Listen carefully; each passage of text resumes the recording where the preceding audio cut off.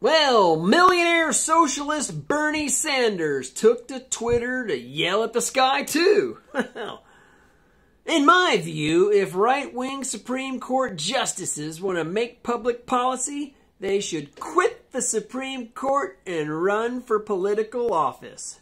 Oh, sly.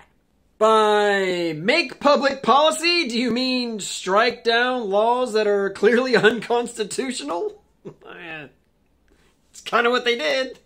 I mean, I know, Bernie, you prefer Mao's little red book to the Constitution and Declaration of Independence, but you might want to brush up on those two documents.